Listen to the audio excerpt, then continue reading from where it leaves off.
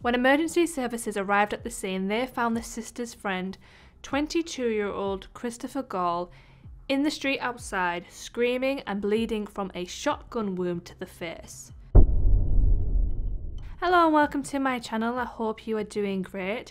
Today's video is quite a short one in itself, but there is plenty going on within the case itself, unfortunately for the people that were involved. If there are any cases you would like me to cover, I am more than happy for you to suggest them to me in the comments, and I will do my best to do it for you. If you enjoy true crime, consider subscribing to the channel. This is the case of Malcolm Baker.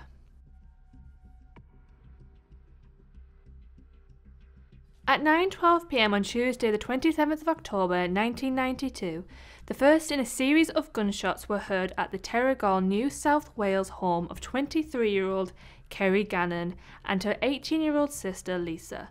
When emergency services arrived at the scene, they found the sister's friend, 22-year-old Christopher Gall, in the street outside, screaming and bleeding from a shotgun wound to the face.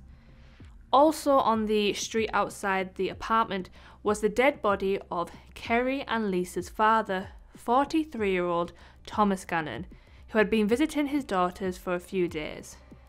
Inside the apartment, Kerry's body was found still sat in a chair, while Lisa's was found in a bedroom.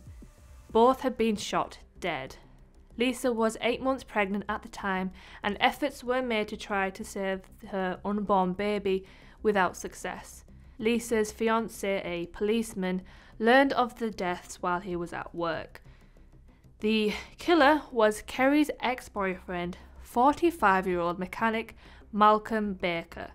The two had been together for several years before Kerry ended the relationship about 6 weeks prior to her death. Following the breakup, she had obtained a court order barring Malcolm from contacting her, and authorities had revoked his weapons permit and confiscated a number of weapons from him after she had reported him for harassment. Unfortunately, there was at least one weapon that hadn't been confiscated: a sawn-off Remington 12-gauge double-barreled shotgun. It is believed that an ad in the Central Coast Express newspaper that was addressed to Kerry at her job in a nursing home and included the phrase, "But I still love you, Mac," was placed by Malcolm. However, Kerry never even had the chance to see it, as the newspaper came out on the day after Malcolm used his shotgun to first smash the front window of the Gannons' apartment and then shoot everyone inside. Just as, unfortunately, it was only the beginning of Malcolm's killing spree. After leaving his ex-girlfriend's apartment, Malcolm drove to Bateau Bay, where his 27-year-old son David lived with his wife and baby. David's body was later found in the backyard of his home, and he had been shot in the back of the head.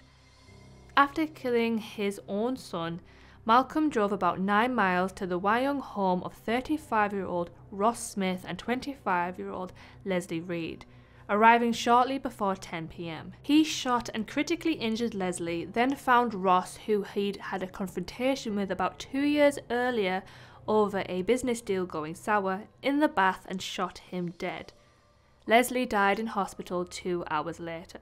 The killing spree came to an end at around 11 p.m. when Malcolm walked into a police station, handed over the shotgun and surrendered to the police. He was promptly arrested and charged with 6 counts of murder and 1 count of attempted murder. On the 6th of August 1993, Malcolm Baker was sentenced to life without parole for each of the 6 murders. In 2001, he became one of the first 6 inmates of Goulburn High Risk Management Unit. He remains incarcerated there to this day. That was the case of Malcolm Baker. From what I could find, no one really knows why he chose to do what he did, presumably to get back at his ex-girlfriend for leaving him, and then took the opportunity to get rid of everyone else that had crossed him at some point in his life. Whatever the reason, he deserves nothing less than life in prison. If you enjoyed the video, be sure to give it a like, but until I see you again, please be safe, be well, and I'll see you next time. Bye bye.